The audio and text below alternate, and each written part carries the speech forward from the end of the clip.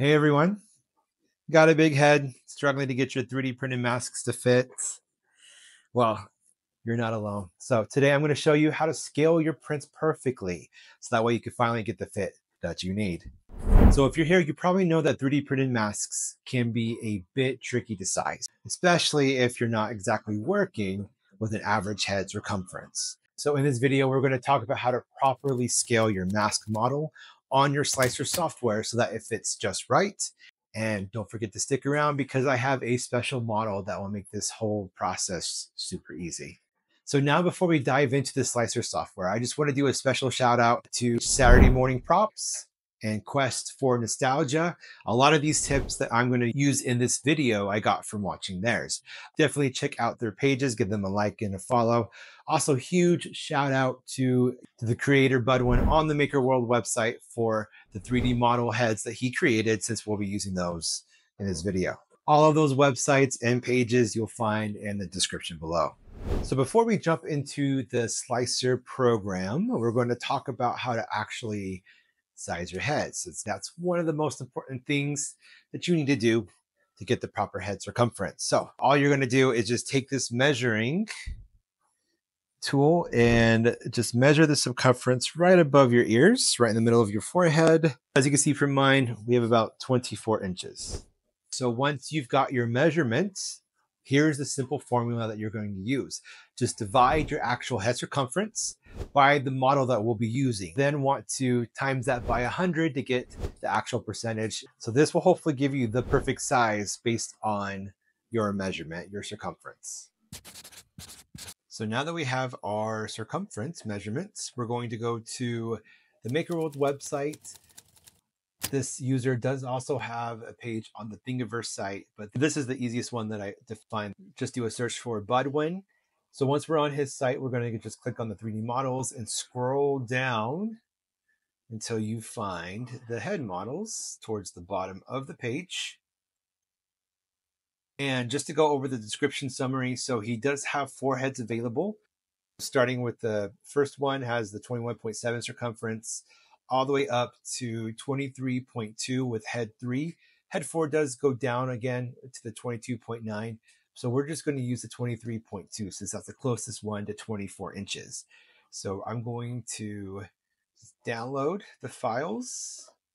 So once you have the 3D head model inside your slicer program, whichever one you're using, go ahead and just go up to the scale option at the top. Once you have the scale option available, you'll see that it's at the 100%. So again, based on your measurements, you're just going to give this a change. Mine was the 103.4. And that's going to change all across just to increase it up to that scale size.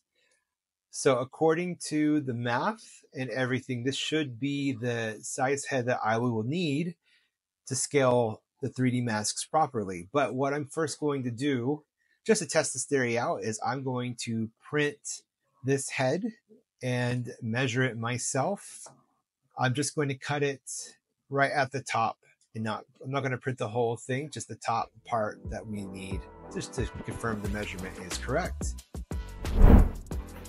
All right, so moment of truth, just to kind of test it to see if I got those measurements correct and if we can definitely use this to scale. So once again, middle of the forehead, and I can get it on correctly. All right, come on, work with me here, work with me. Maybe it would have been a good idea to print the whole head, but whatever. Looks like I'm about right.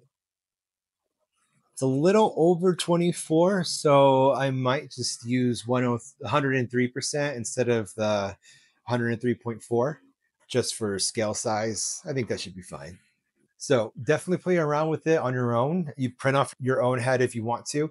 I would probably just take the percentage that you get and just narrow it down to whatever it's closest to. So like in my case, 103.4, use the 103.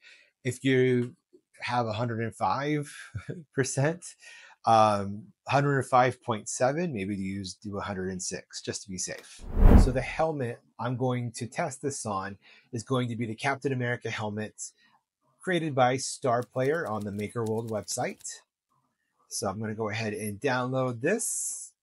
Once you have your head scaled properly and you have the helmet that you want to use, you're just going to take the head and just slide it over. And let's see if this fits right off the bat.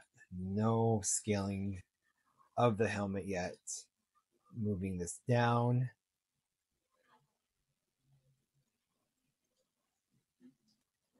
Actually, I think we could just center it. There you go. And then center the head.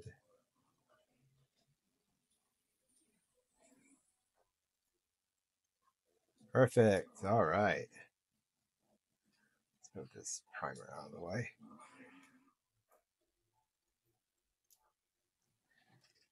So as we can see, the head comes out from the top and from the back, and definitely, all right, so we want to make sure we align it up for the eyes, the nose, everything else correctly.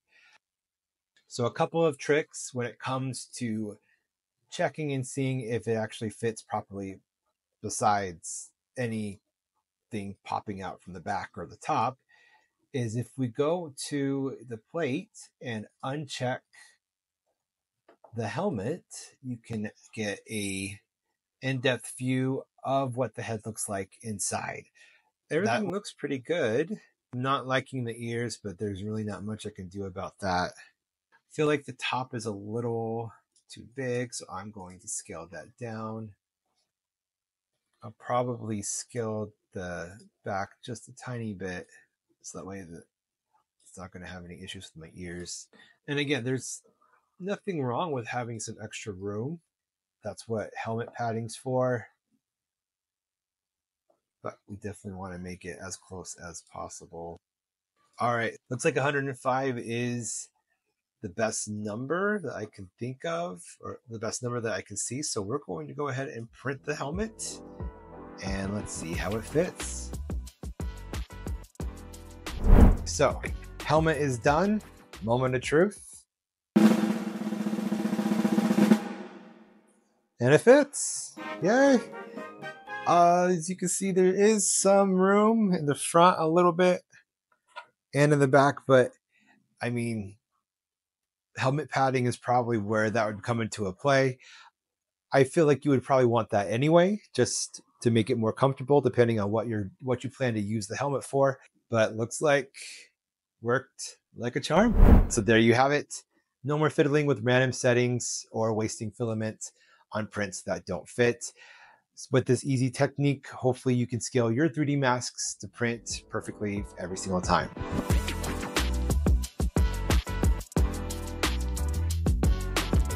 And I'm Eric Sauer with Sweet and Sour 3D. Catch you in the next one.